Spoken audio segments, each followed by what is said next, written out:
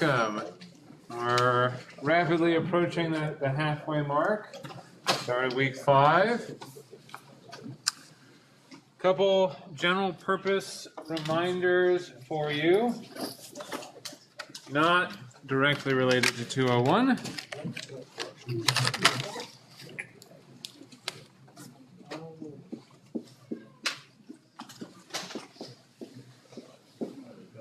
You've no doubt seen the emails from Carleton ITS about the required password change by February 7th.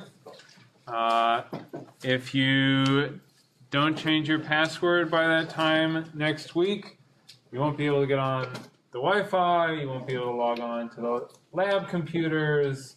You'll be very sad, so make sure to do that change. The ITS has very specific instructions, because as soon as you change your password, if you have a phone or something that's using the old password to connect to Wi-Fi, it will try to connect a bunch of times with the wrong password and lock you out. And so ITS has very specific step-by-step instructions for doing this password change in a way that shouldn't cause any problems. Other general purpose reminder, you've also gotten an email about the CS match. This is the process by which you can secure a spot in a CS course of your choice. If you, whether you are just maybe going to take a CS course next term, or for sure going to take a CS course, or probably not, but there's some chance you will. In any of those cases, you should fill out the match. It's very useful, and because the CS department uses the match to fill spots in courses past 201, if you don't fill it out, it can be quite difficult to get into classes. Any questions about the CS match that I can answer?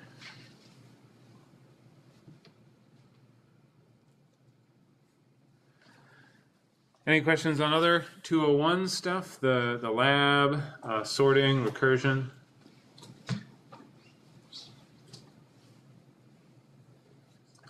Elena? This is a little unrelated, but I'm curious when like the courses for next year, when we'll know what from the Good question. When will you know what courses are offered in CS next year? The CS department is figuring that out right now, so it should be, I think, advising days are in a couple weeks, so and I would expect that information would be available by then. Yeah, so Def has to be ready before registration, and yeah, I would expect before advising days. Any other questions?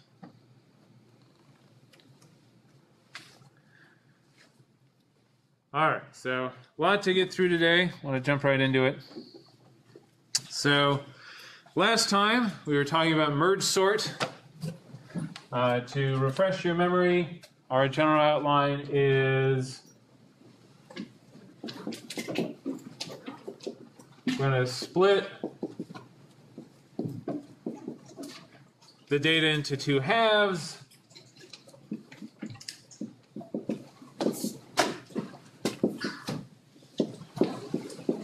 Recursively sort each of these 2 halves of our data.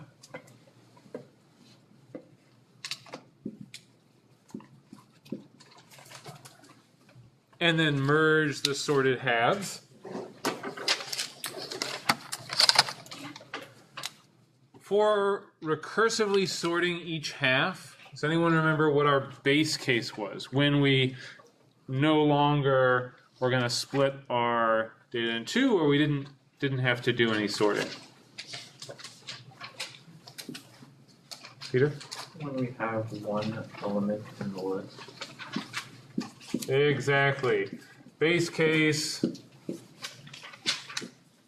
when we have one element, that's sorted. There's no way a single element can be out of sorted order. It's both first and last. So that's the point where we don't need to do any more recursive sorting. That's our base case.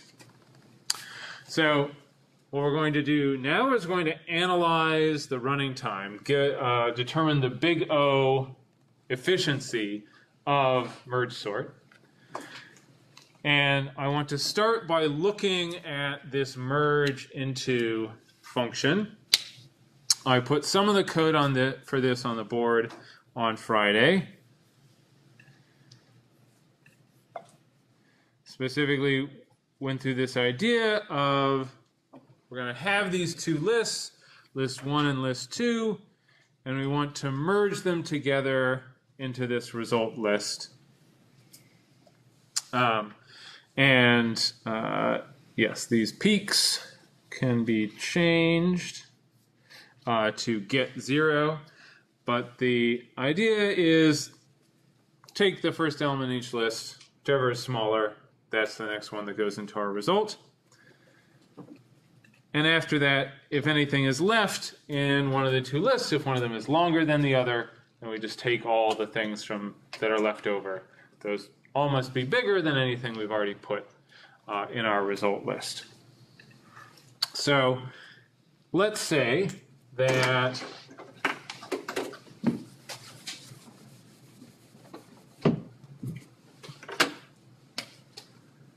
here n is going to be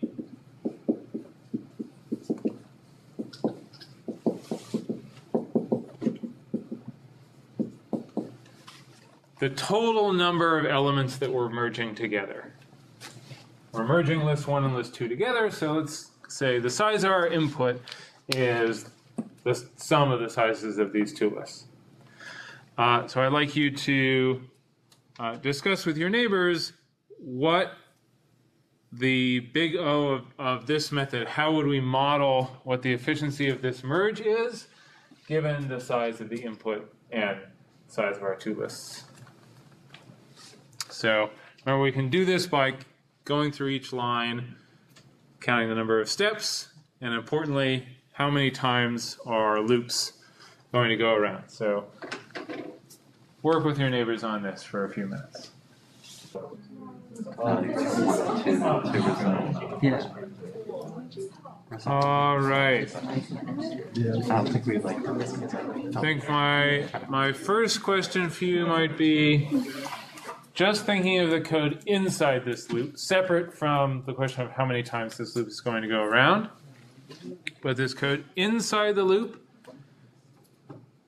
is the amount of work this code is going to do, will it depend on the size of our input, or will it be the same, or will it be some constant number of steps each time around the loop?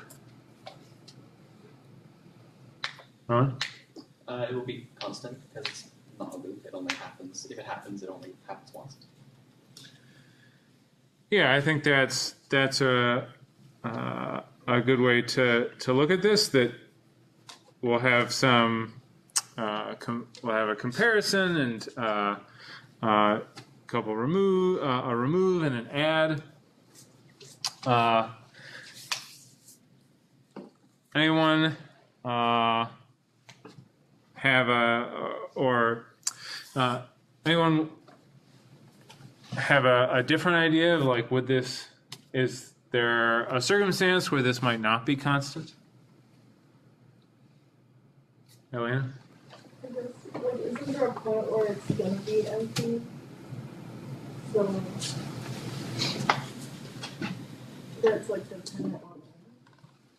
Yeah, and so that's exactly right. That how many times this loop goes around, totally dependent on n, because it's going to go around until one of these two things we've gone through all of them. What I was getting at here is that this is only constant if adding to our list and removing from a list are constant. So we have to make sure to choose the right kind of list. If we want a list where removing from the end and adding to the end are constant, I think fortunately the two our two main approaches are linked list and our array list. Both, at least on average, have this constant time to add and remove from the end. But just to call out that we are using these add and remove methods, so important to think about what is their efficiency since we're calling them from this function. But yeah, as Elena said, we go around this loop once for each thing in the list. And if that happens, what would that make the efficiency of this whole loop here?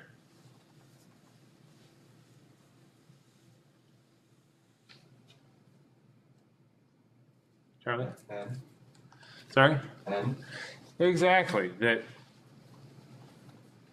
we're going to do a constant amount of work for each of our inputs, which is we have some constant C times N for the amount of work.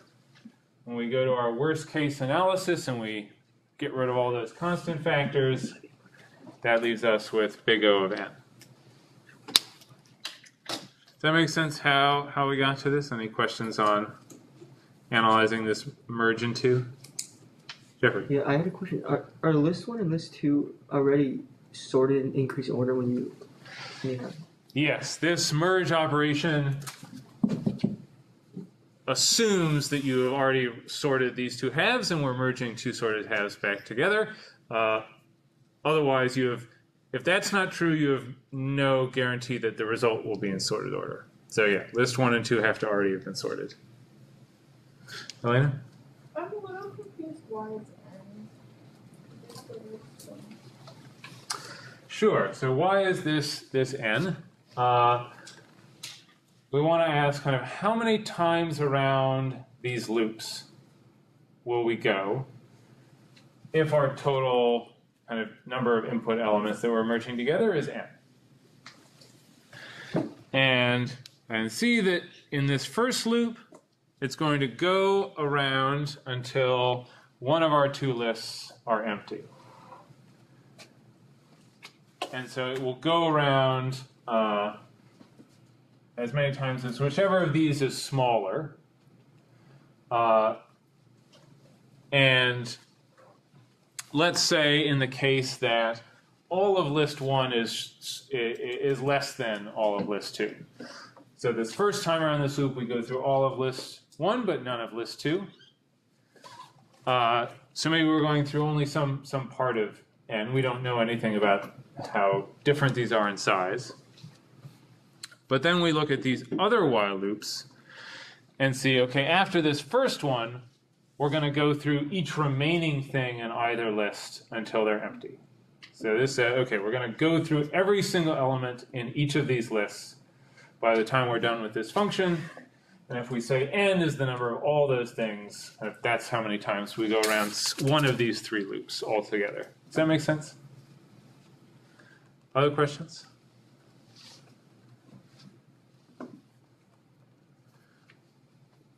All right. So now we can look at the sorting code. This applies our base case. We only have sorting to do if we have more than one element. Otherwise, if it's an empty list or there's only one thing in it, there's nothing to sort.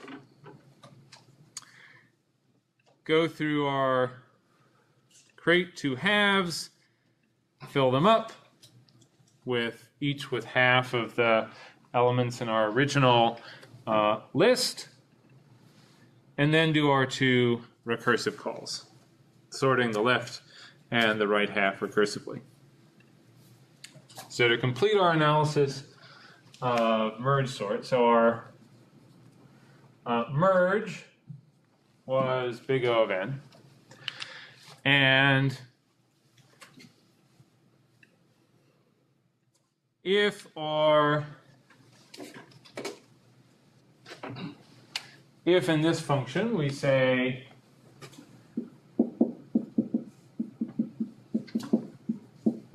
N is again, the size of our input, only one list this time.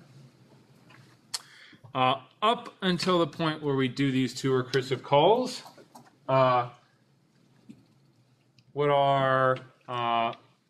the amount of work be linear in n, or constant, or something else?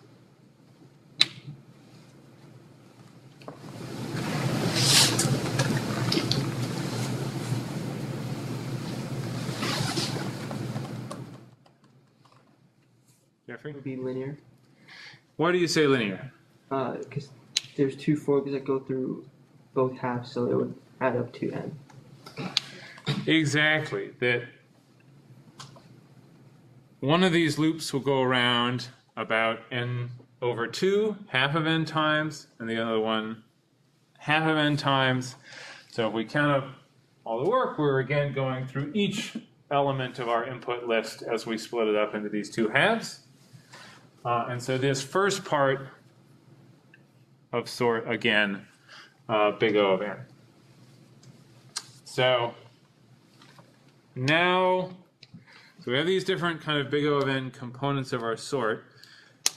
And now the question becomes, how many times are we going to do this kind of split things up and then merge them together?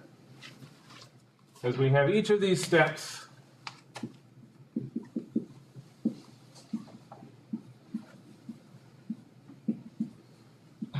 where merge is O of n, sort up to the recursive part is O of n, and our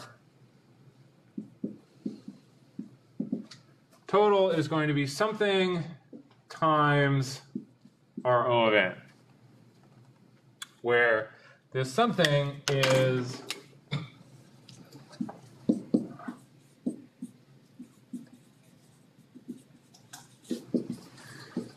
the number of recursive steps we have to do. How many times do we have to divide it by 2 and then merge it back together? Because each time we divide it by 2, that's order n. Each time we merge it back together, that's big O of n.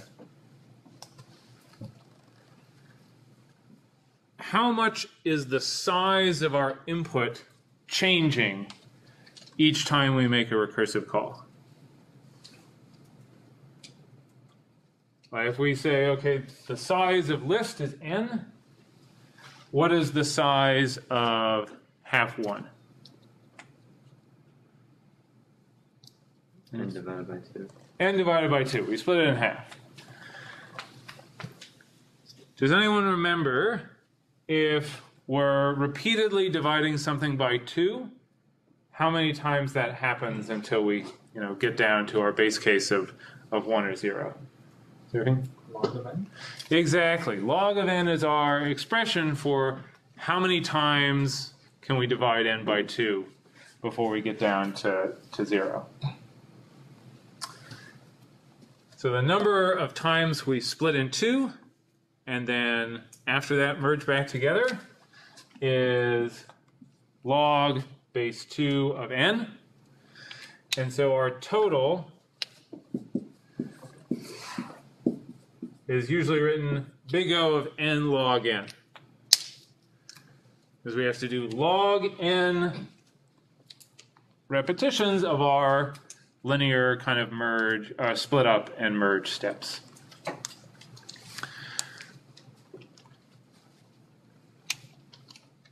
You might say, well, for each of our steps, we have to do both the split up and the merge.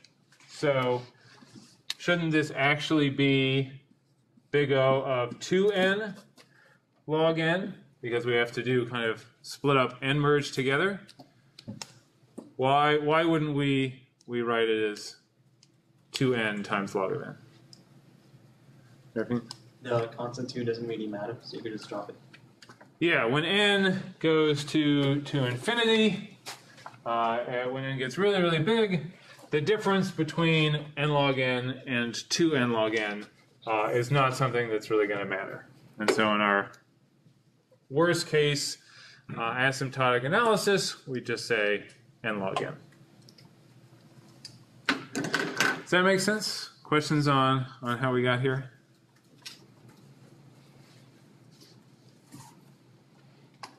So I have good news and bad news about our merge sort algorithm.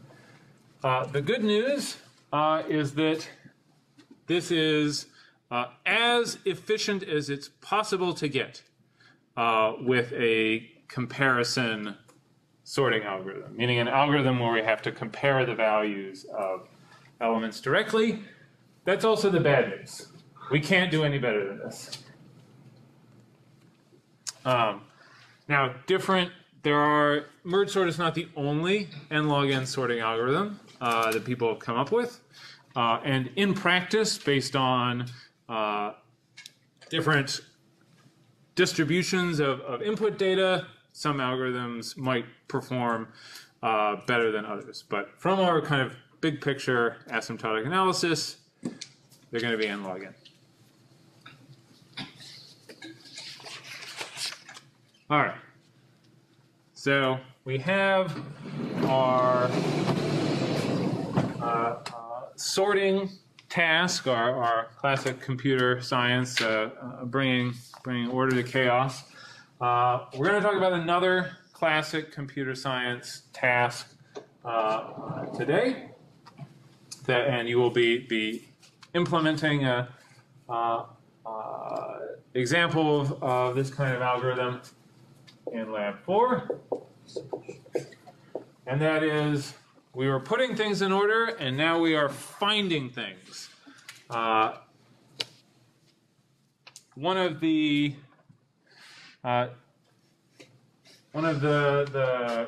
classic search algorithms is called binary search. Have folks heard of this before? I know that it's sometimes you might have seen it in 111, but you can think of binary search as sort of what you would do if you were playing a number guessing game with someone. If I said, guess a number between 0 and 100, and I'll tell you whether your guess is too high or too low, what would you guess? 50. Yeah, you guess 50. Why is 50 a useful number to guess?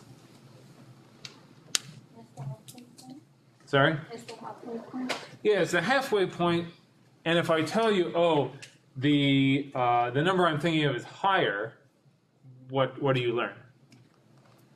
Well, you're ruling out the most possibilities, so you're saving the most amount of work if you go in the middle each time. Exactly. That when I tell you higher or lower, then you know that you can ignore everything that's in the other direction. And given that you don't know whether I'm going to say higher or lower beforehand, if you pick the middle, then you get to rule out half of whatever the remaining possibilities are. So our binary search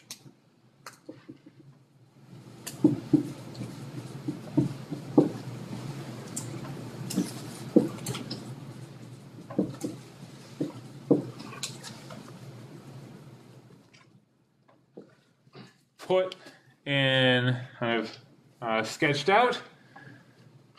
We want to kind of find where the middle is. We want to check what's there. What is this middle value compared to what we're looking for?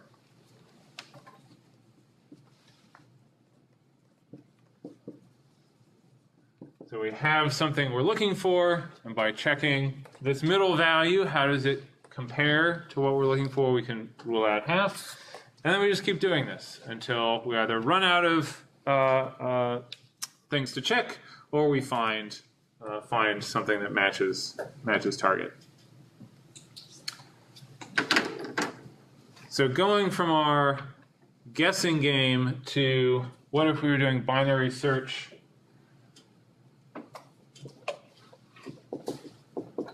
on a list. Like we're searching for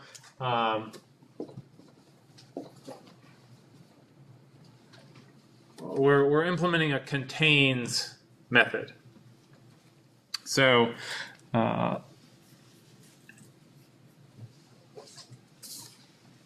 if we were to perform a linear search, I have that on the screen now. That we take an array of numbers, and when we're looking for, and we're looking to return true if target is in our array, false if it's not. And we could just go through, check each element in the array. Is this what we're looking for? True or false? If we wanted to use our binary search strategy on to do this contains to find if a number is in our array, we need to be able to find the midpoint and be able to rule out half of the list based on the value of that midpoint. Does anyone see what does our list need to be for these two steps to be possible? Luke? It needs to be sorted. Absolutely. That binary search requires that our list is sorted. It's the only way that we can go to, say, the middle of our list and know that everything to the right of that is greater than the number in the middle and everything to the left is lesser. The only way that we can rule out half is if our list is sorted. Does that make sense? Questions on why we need a sorted list or this binary search outline?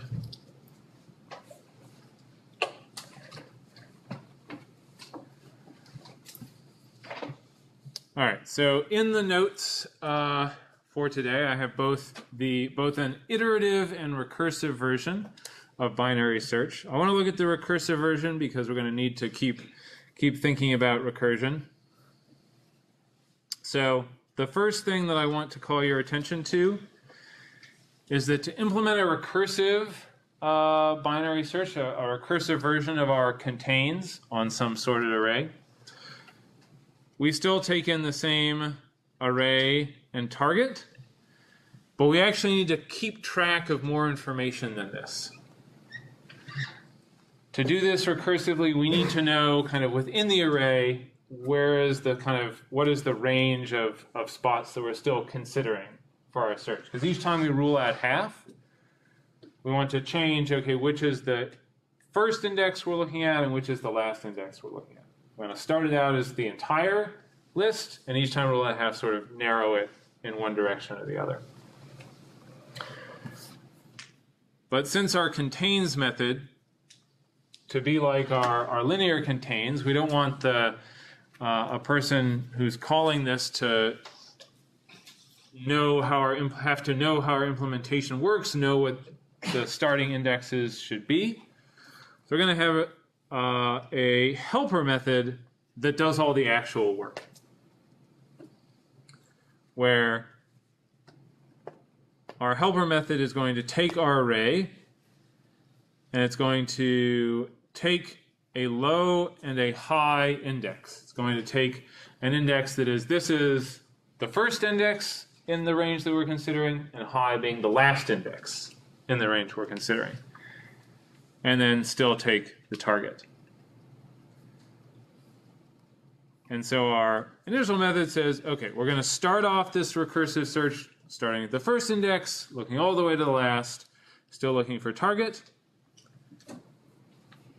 And then our recursive code is going to go through these steps, but with an added base case. Base case is we have no more kind of elements in our array to consider. When our low index is gotten bigger than our high index, that means that the last time we kind of ruled out half, well, that was everything. And there's nothing left that we haven't already checked. And so at that point, we can say, okay, our list does not contain, our array does not contain the number we're looking for. Otherwise, we find our midpoint. That's the index halfway between our low and high. We can check, is the number there what we're looking for? And if it's not, based on whether the number we're looking for is greater than what we found, or less than, we make a recursive call where we're either saying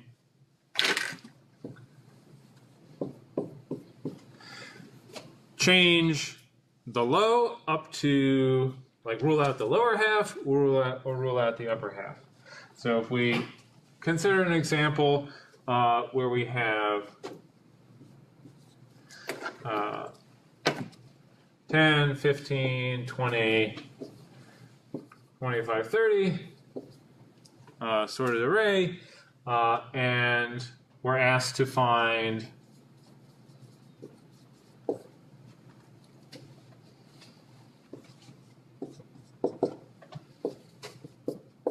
tell me if 10 is in this array. We make our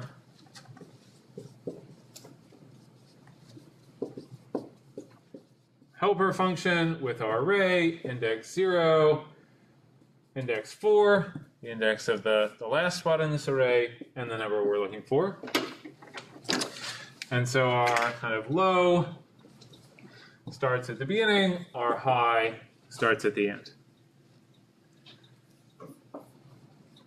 We find our midpoint, 0 plus 4 divided by 2. That's here. And we check, does this equal 10? Sure doesn't. And is our target less than or greater than the number we found there? It's less than. So that's this case here. And it says, all right, low is going to stay the same, because if we're ruling out the upper half, low doesn't need to change. But we want high to move to the kind of the end of the lower half that we're considering. So that's why in our recursive call, we pass in mid minus 1. So we do contains helper array 0, 1, looking for 10.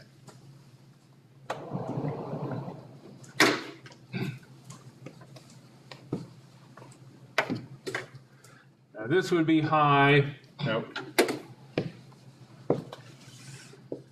This one would be high. We'd do 0 plus 1 is 1 divided by 2. We give us 0.5, but since it's an integer, it would throw away the 0.5 and give us 0. And then at this point, we would find that, okay, target equals the number at the index mid, and return true. Does that make sense how we're moving these indexes around for the recursive call? Why we would have mid plus 1 and mid minus 1?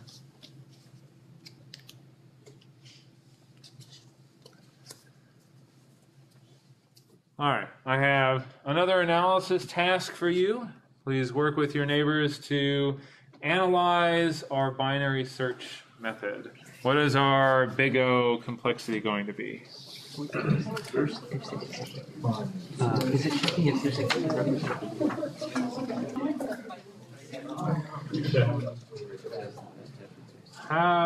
Someone share how you are thinking about analyzing this method. Liam? I started off ignoring like most of it. I was looking at the recursive calls, and each time it's calling, it's dividing by 2. So I'm pretty sure it would be log n. Yeah, that's a great place to start with our recursive function, which is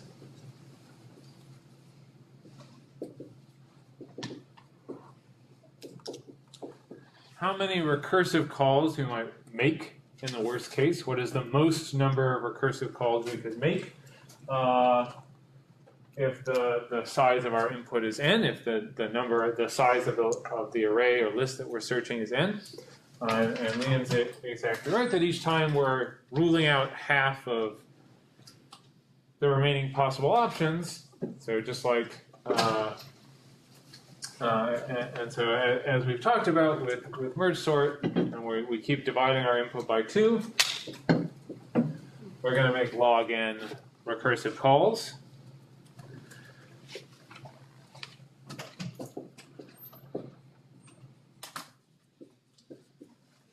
And to go along with that, to finish our analysis, we need to ask how much work do we have to do per call?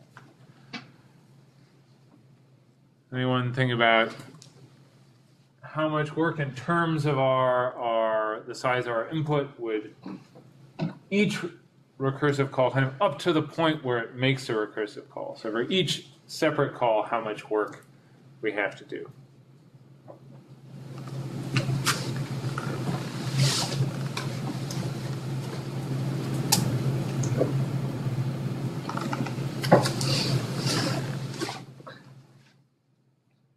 Would the number of steps this function does prior to making a recursive call depend on the length of our array? Nope. It's going to do the same, check low greater than high, get the midpoint, check if target matches.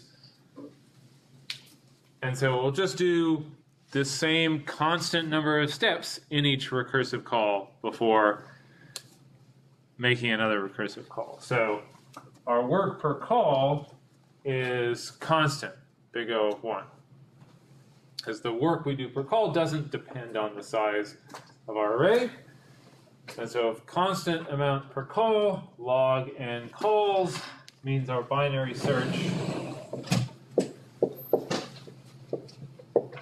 big O of log n.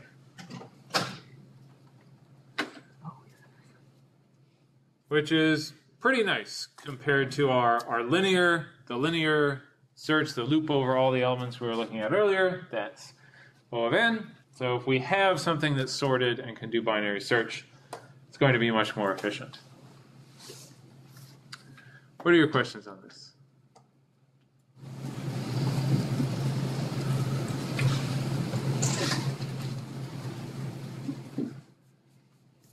All right. I have one more. I have that kind of big, interesting kind of problem we can solve with with the power of recursion and searching. Before we get to that, however, I need to tell you about Rutherford B. Hayes, also referred to as Rutherfraud B. Hayes, or I think his fraudulency, because he was elected president out of possibly the most corrupt U.S. presidential election in history. So, situation was this: 1876, and the blue here is the Democrat, Tilden. The red, the states won by the Republican, Hayes. And after the votes were counted, Tilden had 184 electoral votes. You needed 185 to win. And Hayes had 165 and 20 electoral votes from, I think, South Carolina, Florida, and a couple other places. Each party was claiming that it had won that state. So each party was claiming that their candidate had won the election. So there was no clear winner. And the decision of who would become president was turned over to Congress. Republicans controlled the Senate, Democrats the House. They appointed this 15-person commission, 5 people from the House, 5 from the Senate, 5 Supreme Court justices. This commission broke down, just voted along party lines. The eight Republicans voted to make the Republican president. This was the result of a compromise by which the Republican would become president and the federal government would let state governments in the South would let them alone, would end Reconstruction, which meant deny the vote to black people. And so the outcome of this election was an end to kind of Reconstruction and the effort to protect civil rights in the South, and kind of set up the situation where the Democratic Party controlled politics in the South, and the Republican Party controlled politics in many of the northern states, and was really a low point as far as national politics goes in the United States. All right, bit of a downer, but so it goes. So perhaps we will raise our spirits by considering the following logic puzzle. We have a 4x4 grid. And we want to solve what's called the queen's problem. Queen here refers to the chess piece, a queen. And we want to, in a 4x4 grid,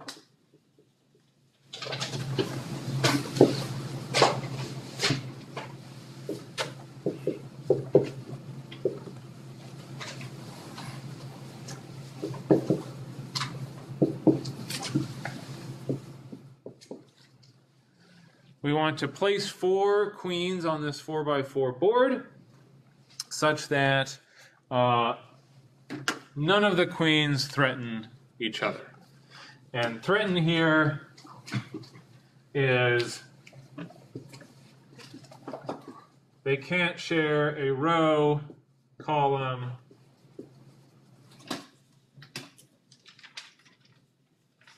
or diagonal. So for example, if I put a queen here, I could not put a queen anywhere in this row, anywhere in this column, or anywhere in this diagonal. And so the challenge is, can I find a spot for 4 queens in this grid such that none of them are in the same row, column, or diagonal?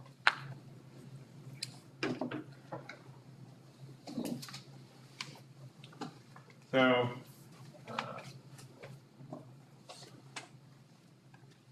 rather than trying to come up with a solution, rather trying to find, like, what are these 4 spaces, I'd like you to brainstorm with your neighbors how you would approach finding a spot for each of these 4. So for example, one approach might be to try all possible positions of all 4 queens.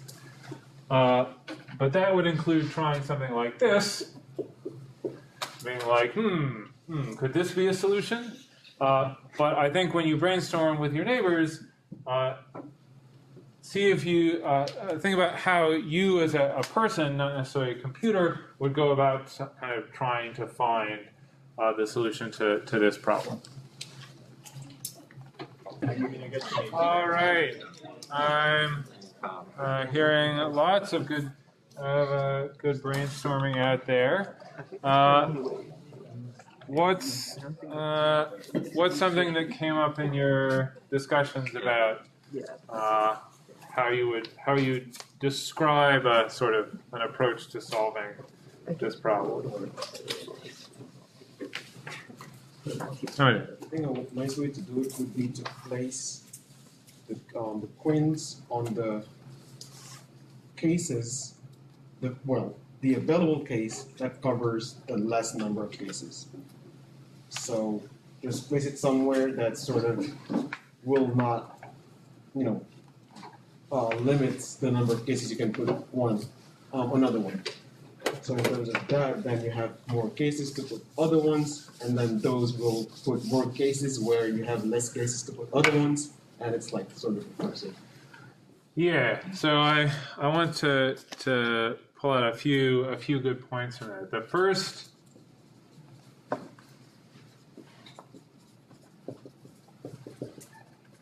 is kind of you might tend to naturally come up with an approach that is sort of incremental. I'm going to try placing one piece and then another piece and then another piece until hopefully you find a way to put all of them down. The second was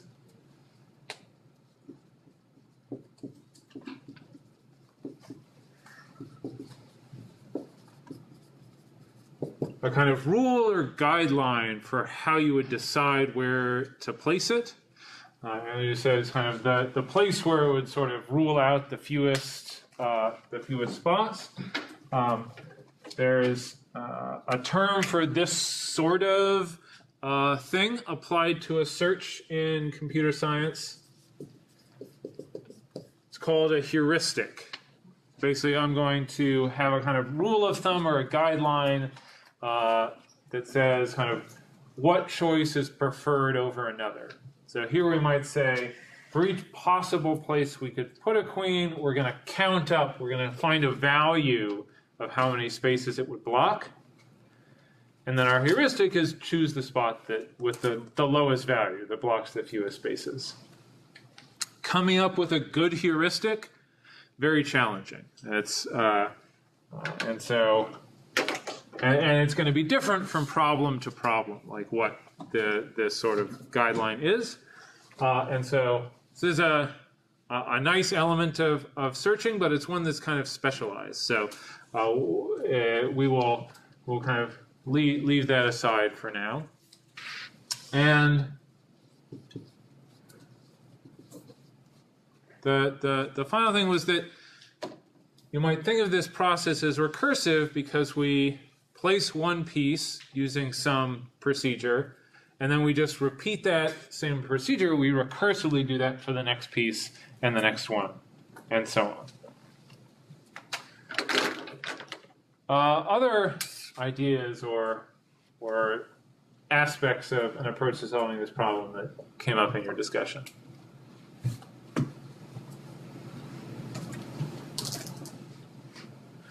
Paul? This was kind of an after-the-fact thing after it was already solved, but I noticed that there have to be 5 spaces around every queen placed. Otherwise, it wouldn't work for this particular problem. Yeah, so that's another good point about a possible heuristic, where there might be some aspect of the kind of number of the position that we would want to look for. What if I was using this approach, place one piece at a time?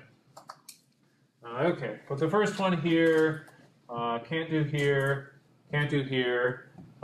This looks like it works. Then, well, I know that as soon as I put a queen in one column, I can't put anything else in that column. So I'll sort of go column by column. So now I'm looking for a spot that works in this column. And all of them are not available. So at this point, I put 2 down. I'm like, oh no, I can't put a third one down, because I need one in this column in order for there to get 4 on the board. What should I do at this point? Yeah, what? Pick up the one you just placed down and replace it.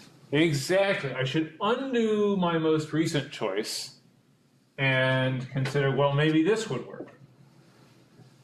And okay, now I can put a third queen here, but again, I look in my 4th column and none of them are valid. What should I do at this point? Yeah, I should undo this one. Keep considering, okay, this was the only valid spot in this column. I already tried it. So then I might undo this one. I've tried all of these, and now I'm back to, okay, I need to undo this one and put it in a different spot. This process that we just went through of putting one down, kind of trying a choice, seeing how it plays out, and if we get stuck, sort of undoing our choices until we can try something new.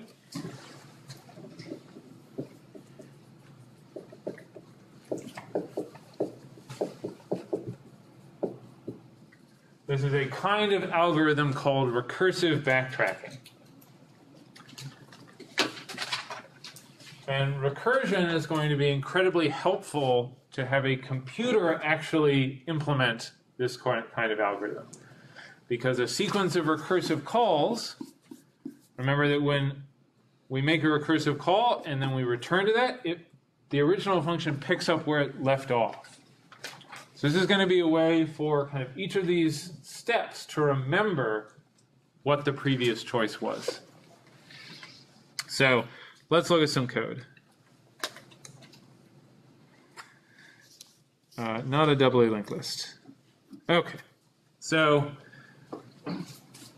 one thing that makes writing these kind of algorithms a lot easier is having some object that can keep track of where you put queens down, just kind of the state of the problem. Having an object that can do that for us. So I have this board class that's going to represent our n by n board where we can put queens down. It's going to have some useful methods. All the code that I'm about to go through, all these files will be posted on the calendar. And I want to implement an explore method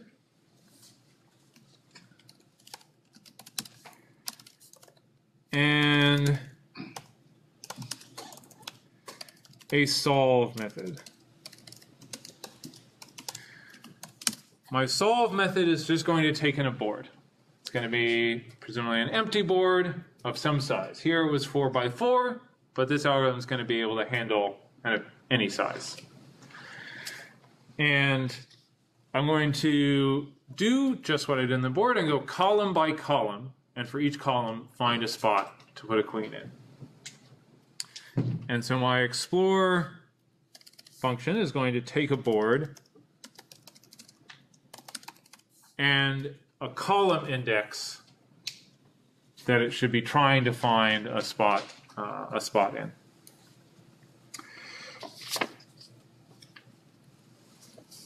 And in the case of this explore, like if this column index is all the way past the end of the board, is like past the last column, that must mean that I have successfully already placed a queen in all of the previous columns, kind of because I'm going to go columns left to right.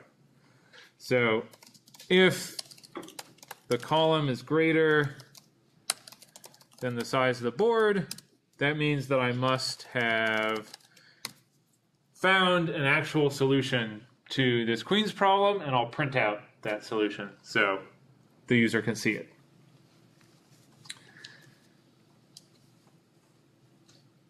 So we can think of this as our base case. We found a solution.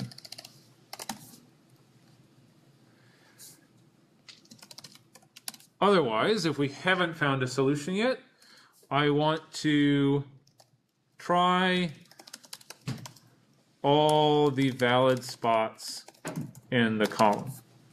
So I'm trying to put a queen in this particular column, and so I'm going to just try all the different spots where I could put a queen in that column.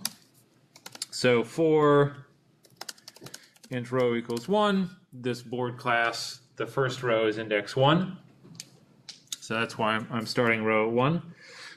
And while the row is less than or equal to the board size, row plus plus. So going through all the rows in this column, like, all right, I'm going to consider putting a queen here, here, here, or here. One of these 4 spots. And for each of these rows, this is a sort of common approach to this recursive backtracking. Try a choice, recursively explore that choice, unmake that choice. So I'm going to try putting a queen here, and then sort of explore other possibilities from there. And then once I'm finished that kind of recursive exploration, I'm going to unmake that choice so I can try a queen in the next spot. So what this will look like in code is if it's safe to put a queen at this row column, I will try that choice. I will put a queen at that row and column. I will then say, all right, I've put a queen at this column. Time to recursively explore this same board, but from the next column onward.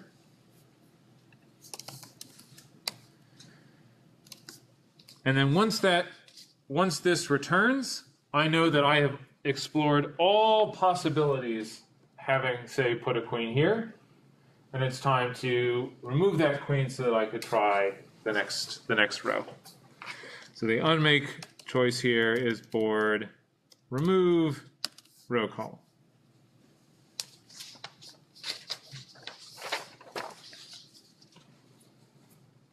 And it turns out this code is all we need to do our recursive backtracking of all possible solutions to a particular queen's problem. That I can say, okay, to solve a board, I'm just going to start exploring the board at the first column.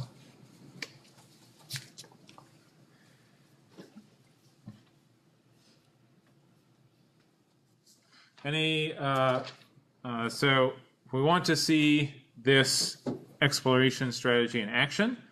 There's code for a visual version here. It's going to ask me what size of board I want. I'll say 4. And we can see it's trying different spots, and when it will put a queen down, when it finds it can't do a spot, it will then sort of undo the previous choice.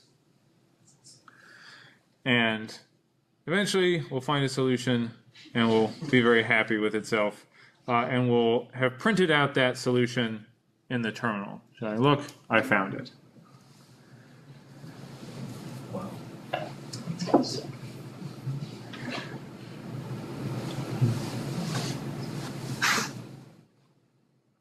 So this code to actually solve this, to do this recursive backtracking, kind of try all these different solutions, wasn't very long, but is conceptually tricky because we are kind of recursively doing, making a choice, recursively try all possible solutions from there.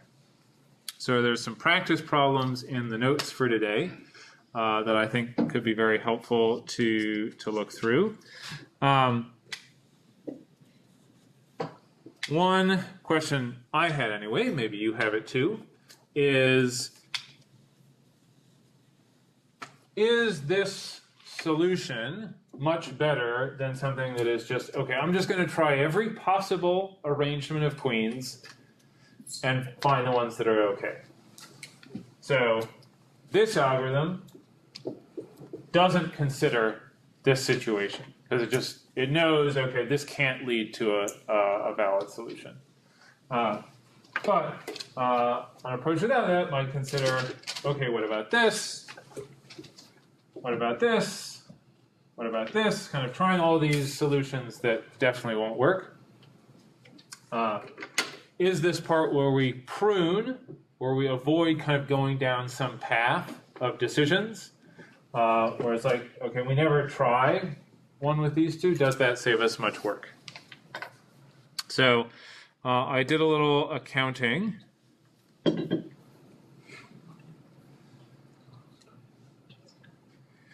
And kind of looked at how many calls to the explore method does the solution with pruning do, how many does without pruning do. And I made a chart. So this red line here is the one that just is trying all possible arrangements of queens without considering, like, this is a dead end. Like, once you have 2 queens here, it doesn't matter where you put the queens over here, it's never going to work. So if this green dotted line is n to the n. Big O n to the n is this dotted green line. And so without pruning, that's the complexity of our search. If we use this pruning, if we say we're not going to kind of go down these dead ends that we can tell immediately are dead ends, that's the blue line. And it is very similar to 4 to the n. So this is to say that our recursive backtracking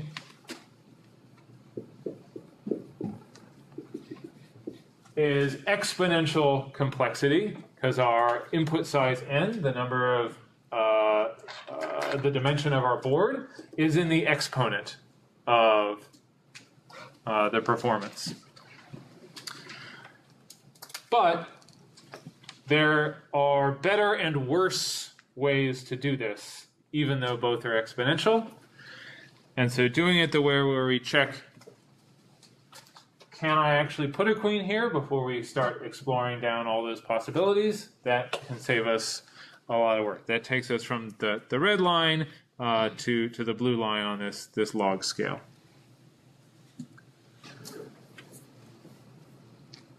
All right. Questions on this recursive backtracking? What parts of this don't make sense?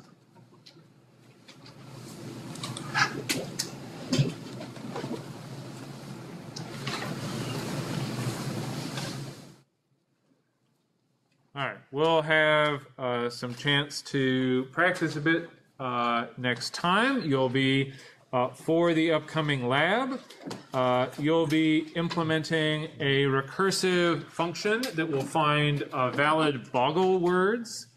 So you'll be given the code for a boggle game, and we want to be able to know, given the letters on this board, what valid dictionary words can we find.